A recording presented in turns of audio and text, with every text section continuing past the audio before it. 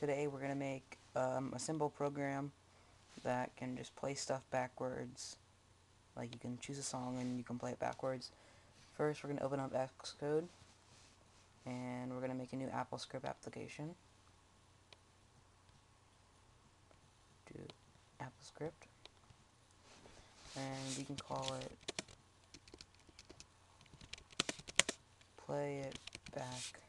I've already made one, so I'll show you how to do it. Okay, first we're going to open up the main.menu.nib file, and this is the user interface we're going to design around it.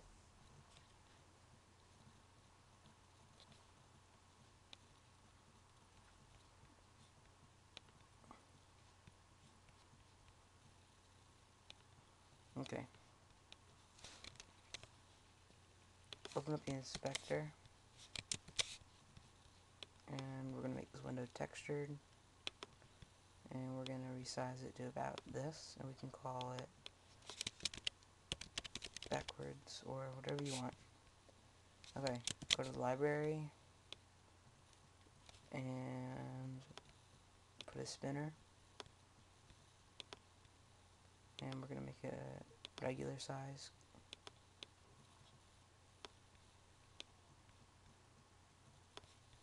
We're also going to add a button,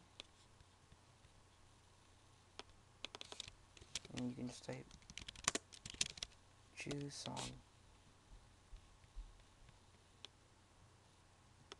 Then we're going to add a label, and I'm just going to type what we want to describe to them. So just say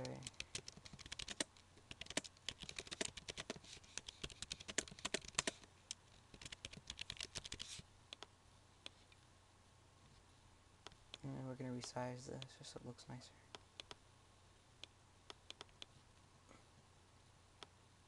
Okay.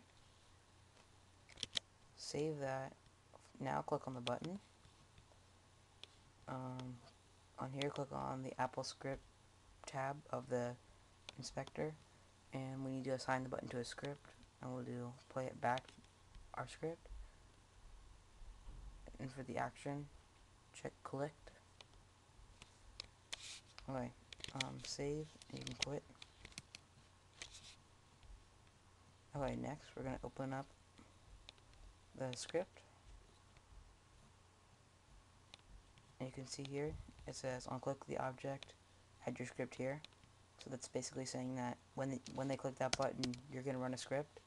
I already have the script here.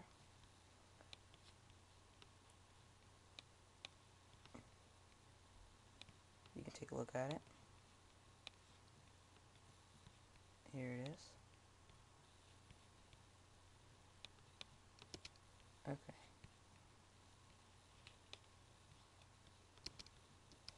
So I'll go through briefly and just explain what it does to you. On click the object, that tells you that someone clicked the button.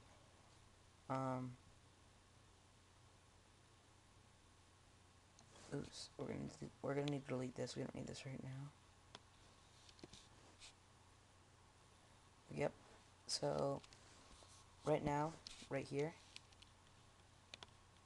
we're telling it to start the progress indicator, the spinner, and of window 1, and we're telling it to set my track to choose file. So that means that when they click the button, a dialog is going to come down from the select a file to play backwards. Then we're automatically going to turn the volume up for them, so in case they forget. And next it's going to open up QuickTime, and we're not going through iTunes. And it's going to close the main window that comes up when you open up QuickTime, and then it's going to open my track, which is the file we assigned up here, and then we're going to set the time scale of our movie to -1 down here, and that's gonna make it so it's actually playing backwards at -1 times speed it normally would. And we're gonna start at 60 just because I think normal songs are at least 60 seconds. You'll see when we start it, it's a little bit weird because once it's done playing, if you press play again, it will play forward. So this way we set it at 60. It starts at 60 and it plays backwards. And then now that we're done, we'll stop the progress indicator spinner. And you can save all this. Okay, next we're going to open up the new file again. Sorry. I forgot to do one thing. Click on your spinner. And oops, we're going to name it spinner.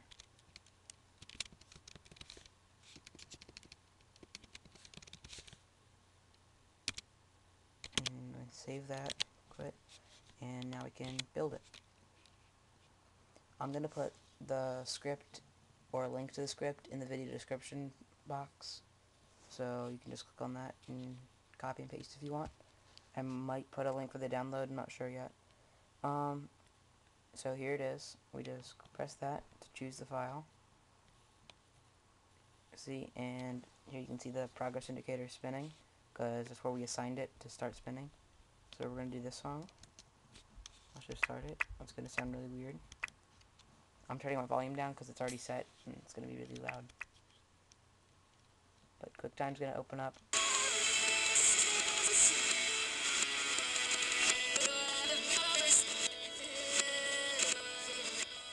Okay, as you can see, it's playing backwards in QuickTime now.